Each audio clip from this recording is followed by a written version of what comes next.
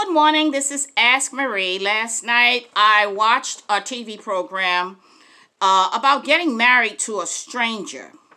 Normally they have, this is a new season. Normally they have four couples, but this time they have four couples. I have these couples are now engaged. Engaged to be married in 2 weeks, no less. And these couples have been screened by PhD psychologists, relationship experts, and counselors. But I wonder if the screening tells it all, or is it still kind of risky? Now, the 5 couples are Katie. She's 25, and she's scheduled to get married in 2 weeks to Derek. He's 25. Katie's a diabetic. She's also a child's therapist, and she needs family support because she's very serious about marriage. She had a boyfriend who told her he was not ready for a committed relationship. Now that she's engaged, he wants her back. So for what? I ask. Derek is a cybersecurity. He works in cybersecurity. Says he's really never been in love before. But he's been out with many women, but he hasn't found what he's looking for. His parents are divorced. They've been divorced for 15 years. And when he meets with them to talk to them about the fact that he's getting married in 10 days, Dad supports his marriage with reservation. Mom just wants him to be happy. Then you have Jessica. She's from Ohio. She has a twin sister, and they're very, very close. She's considered the keeper. They call her the keeper. Her parents, family owns a Christmas tree farm.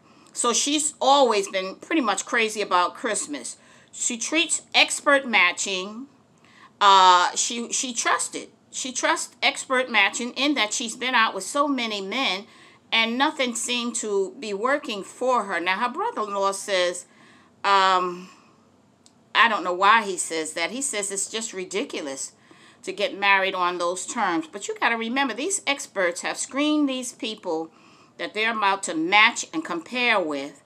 And I'm asking myself the question, do they give that profile to those couples once they're married so they can read it over themselves and find out what that other person's hobbies are, what their likes and dislikes are after marriage? And Jessica is marrying Austin. He's 31 years old, just like her. He's a mama's boy. He's a network engineer by profession. He's also a romantic. He considers himself a romantic.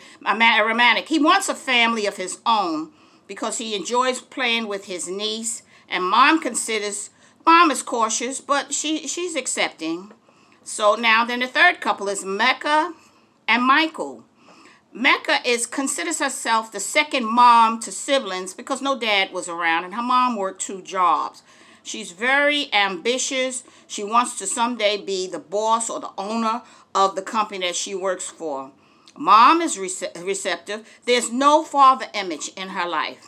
Same goes for Michael. He's a teacher of special needs, and he was raised by his sister, his older sister, because his mom died when I think he was 3 years old. He, too, has no father image in his life. Then there's Mindy. She's 34, and she's going to be marrying Zach, who's 32. Mindy teaches skating, and she loves art, and her sister died recently, so she's had some losses in her life. She's very optimistic and does have her sister's support, but she does not have her parents' support. They have already told her they're not going to be at the wedding. Now, she's not comfortable with that because Zach is going to be introducing her to his parents, and who will she introduce his parents to if her parents don't go? Zach has no connection with other women, but wants marriage, and he's confident in the matchmaking system. Then there's Taylor. She's 27. She's a scientist. She's a research scientist at Johns Hopkins Hospital. Now, this is an educated woman. She likes to travel and wants to be a doctor one day. Dr. Ty.